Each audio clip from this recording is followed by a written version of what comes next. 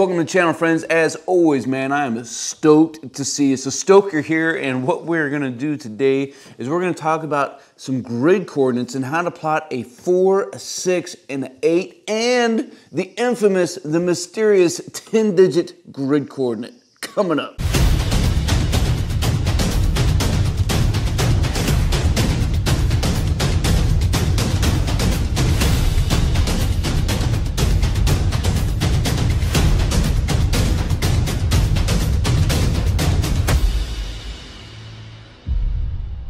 Right, so all you need at the end of the day is just a few things. You do need a map, right? I have a map here.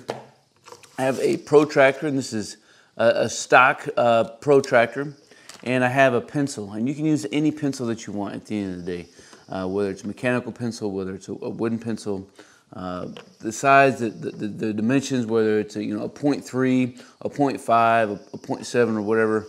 I don't know if it's a 0.0 or whatever it is. It doesn't really matter at the end of the day. What you want to avoid using is a marker, something with a huge point, because that difference is going to be all the difference in the world. Sounds like a recent video. Hey, so what are we talking about when we talk about grid coordinates?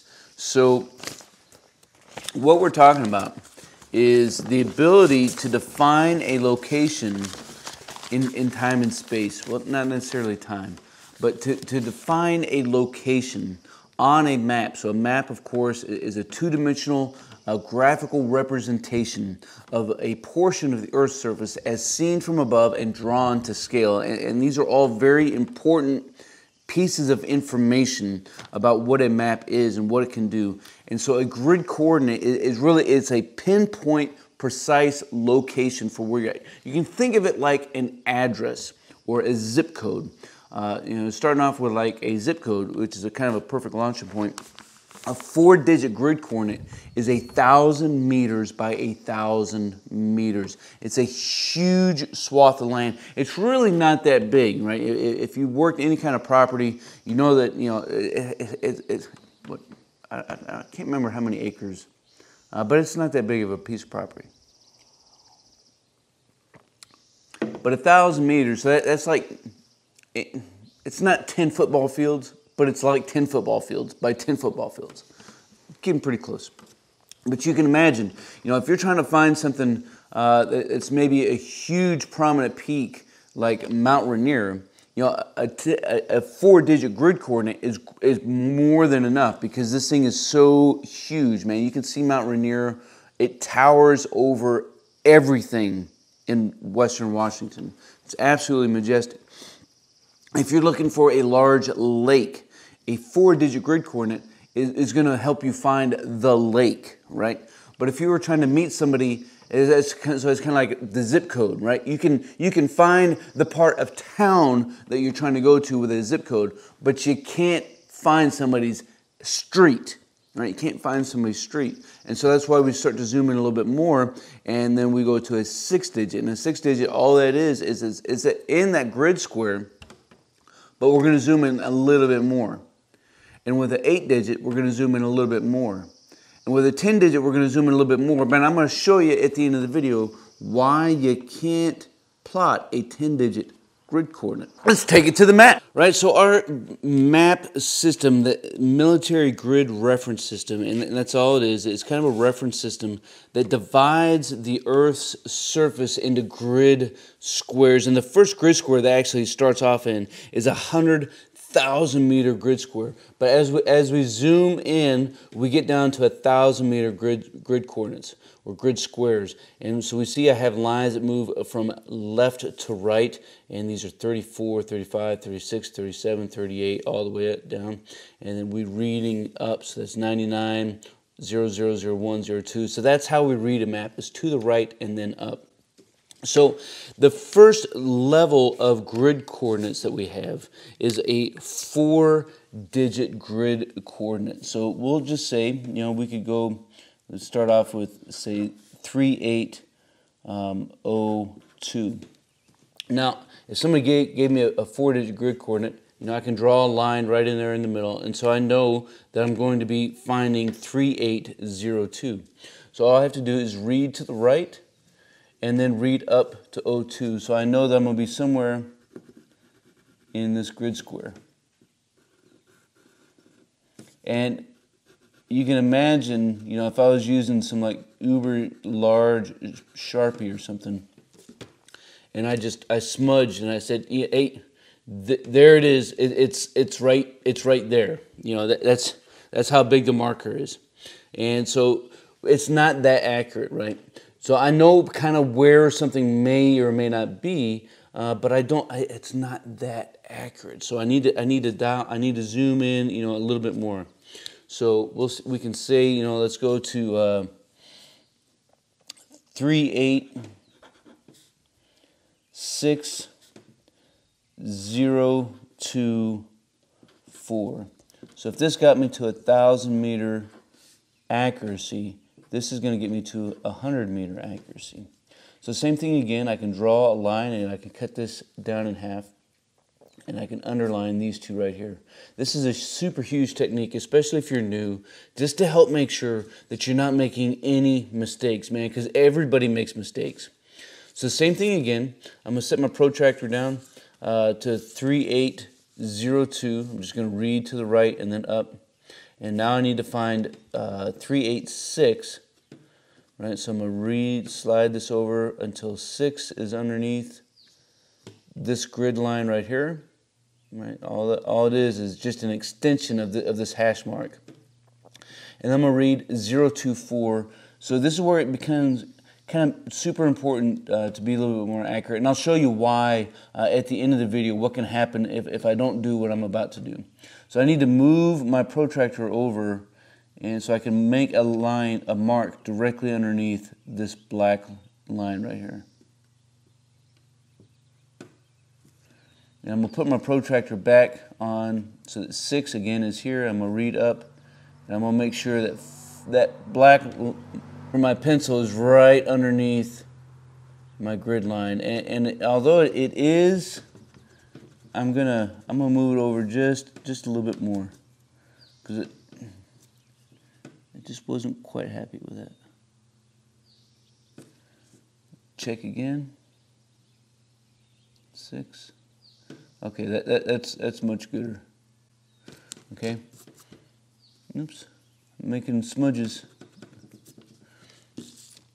Right. So, but what I really did there, even though I used a fine tip pencil to make a marking, what I did with a 100 meter is I'm not going to do it. I basically took a felt marker and I smudged down. This is basically what I did right there.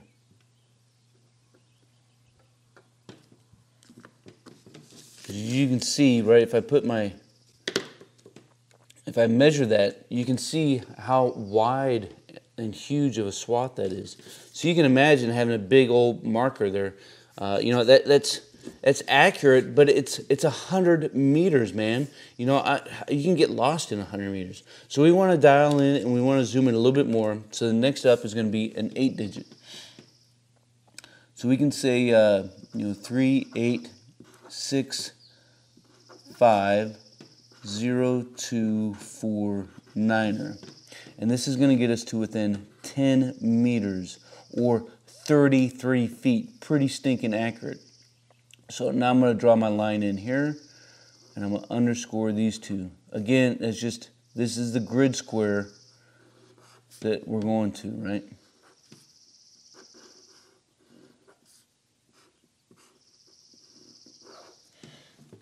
So I need to put my protractor back down, 3802, and then we're going to read again to the right till we have 6. But then I need to smudge it over until the 5 is directly, this little hash mark in between the 6 and the 7, that needs to be in line with the 3-8 grid line. And then now I can come over and I can read up until I find 049. So there's 4, there's the 4.5, and there's the 5. So that 9 is going to be just underneath this line right there. So again, I need to move this protractor over to the right. Looks like it's going to be somewhere right there. We set our protractor back down and make sure that that pencil mark is directly underneath the black line of this, right? And and I'm going to show you what will happen if you don't do that at the end of the video. You can see that there's a little bit of space between the black line and the plastic edge where it got cut out. And some of the protractors out there have a lot bigger of a space, and some people like to trim them, and some people don't. And I guess it doesn't matter at the end of the day. But what you can see is, again, it doesn't matter so long as the mark that you put is directly underneath that black line. And so if we go and we look at the difference between these two, we can see between that 6 and that 8-digit grid coordinate, man, there's quite a bit of space. That's a lot more accurate. But let's say MGRS or GPS uses a satellite system. Typically, you're going to have 4 satellites locked into an area when it's giving you your grid coordinates, and it may give you something like 3, 8, 6, 5, 7, 0, 2, 4, 9, 8, right? And so again, draw a line right here, and I know that we're looking for 3802, and this is going to get me to with 1 meter or 3 feet, man. That's ridiculous accurate. And that's the awesome thing about GPS is, if you're in a location where you have a strong satellite signal, and most GPS devices will tell you how accurate your reading is, whether it's within 10 meters or 100 meters, but it's going to give you an 8 or a 10-digit grid coordinate, which is going to give you down to 1 meter accuracy. Now that's awesome, but can we actually plot it? So we come down to 3802, and we slide our protractor over to 6, 5, and then it's going to be just over a little bit, and then we're going to read up to 4, 9, 8, and man, my pencil mark is on that grid coordinate. This is crazy. So, and here's why. Right, so if I make just the tiniest smidge right there, and I set my protractor down to measure it, I can see that that tiniest smidge mark is 25 meters in diameter. 25 meters. That's less accurate than a 10-digit grid coordinate, and that's why you can't plot a 10-digit grid coordinate. You can't do it, so don't even try. So here's what you do. Let's say somebody tells you to go to, we'll just call it 3, 6, 9, 8, 5, 0, 2, 5, 7, 8. And they say, hey, go to this grid coordinate. Man, you can be like, awesome. So I'm not even gonna worry about this because I can't plot it. And I know that I'm gonna go to 3602.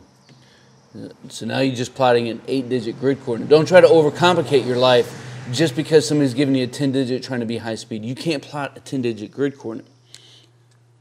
So what can happen if you don't move your protractor over? So if I was trying to plot, 3, 7, we'll just say 8, 0, 0, 1, 7, 0. If I didn't move my protractor over, and I just made a mark right there, right? Then the actual grid coordinate would be 3, 7,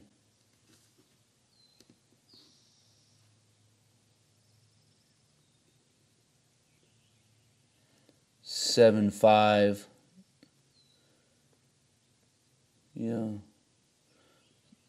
Wherever it got put there, 6, 5 or whatever. But that accuracy right there. You see what happens, man. This cutout right here is about 25 meters in diameter. Man, that's huge. That's why you have to move it. You have to shift your protractor over when you're plotting your points, or else it's going to throw you off another 25 meters. And 25 meter difference is huge, man. You can't have that. Now, if you have to go put in a request, if somebody's asking for a 10-digit grid coordinate, and you're like, yo, man, I can't plot a 10-digit grid coordinate.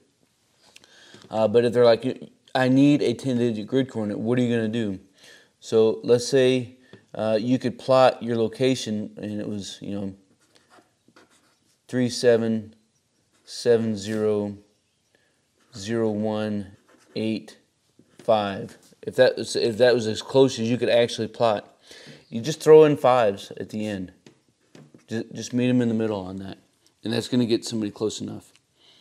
It could be a request, and somebody's using a GPS to drop something off, or resupply a cache or something like that. So just give them a little bit so that they get what they're looking for. But you could add 0s or 5s or whatever it is. It doesn't matter. But 5s, it works the best because it kind of splits the difference. Hey, I hope you enjoyed the content of the video. If you did, make sure you like it and subscribe to the channel and click that notification bell so you can stay up to date on some future content. As always, my brothers and sisters, until then, we'll see you.